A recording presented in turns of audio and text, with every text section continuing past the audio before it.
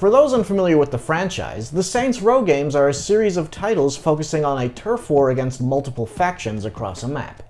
Many dismiss the first game as a Grand Theft Auto clone, but the fact is that the entire series was built on the idea of taking concepts from other games and building on them.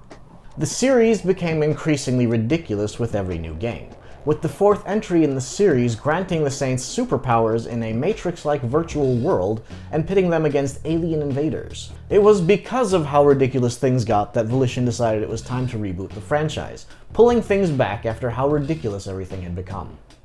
I bought the game on launch day in spite of all the negative reviews, and literally spent the first week just waiting for the other shoe to drop and for the fun to end. It never did. All I got was an enjoyable game with a perplexingly negative reception. I normally uphold a degree of neutrality, getting people curious about what I'm going to say.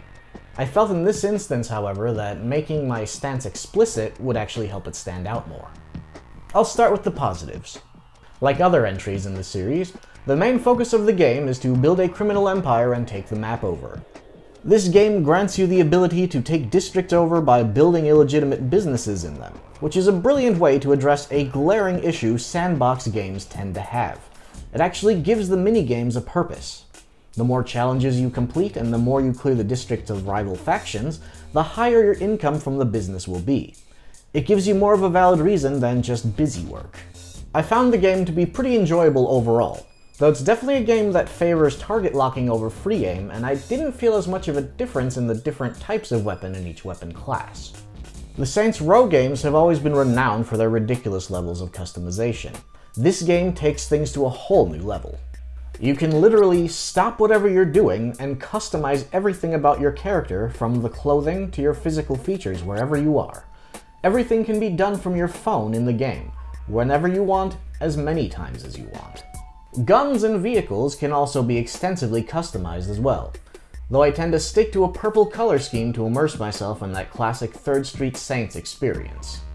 Like other entries in the series, the game boasts a number of radio stations with a number of memorable songs on them. The Garage Rock station in particular really helps sell the arid climate of Santo Alesso. You can practically hear the sand in their blown-out speakers.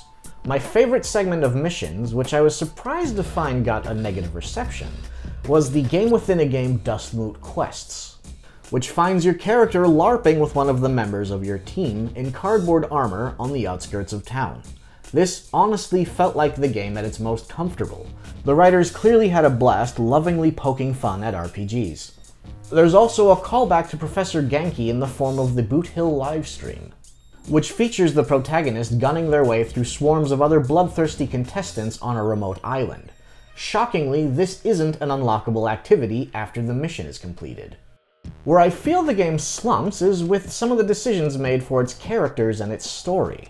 The characters are an odd juxtaposition of jokey sitcom characters who talk about singing karaoke while doing crimes that they honestly don't seem like they'd be comfortable committing. It's a little dissonant and isn't addressed or acknowledged. It feels like they were influenced by the plucky nonviolent hacktivist group in Watch Dogs 2, which is an odd choice because the Saints have always been a gang of hardened criminals in previous games.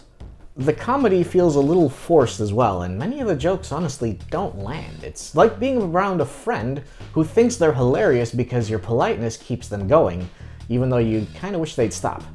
The other factions feel very underdeveloped, so who they are and what their rivalry with the Saints is doesn't feel very deserved. Supplementary reading gave me a better idea of who they were supposed to be, but it still wasn't necessarily a reflection of who they were in the game. Furthermore, the edges of the game all feel sanded down compared to previous entries in the series, which makes the stakes feel lower and the game feel less impactful when significant moments occur in the story. However, the blandness of the characters and the issues with the story are forgivable, because everything is taking a back seat in service to the gameplay experience itself, which is addictive and fun once you find your rhythm in the turf war and start to level up in the game.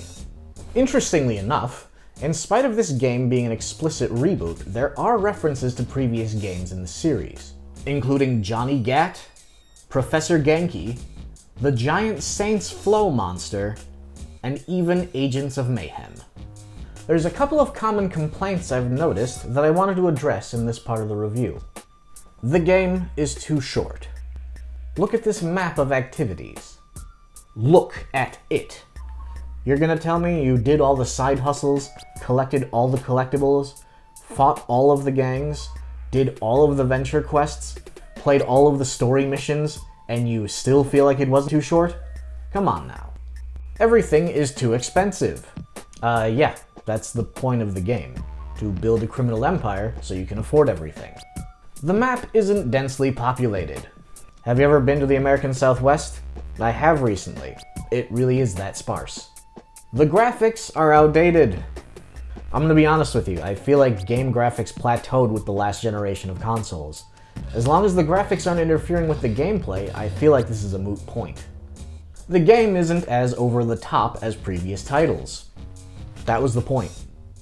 Verdict: in a world full of stagnating franchises and pointless remasters, I'm grateful to see a AAA title from a company that's still willing to take risks and try new things, instead of trying to peddle cars and online bonuses for a nearly decade-old online game.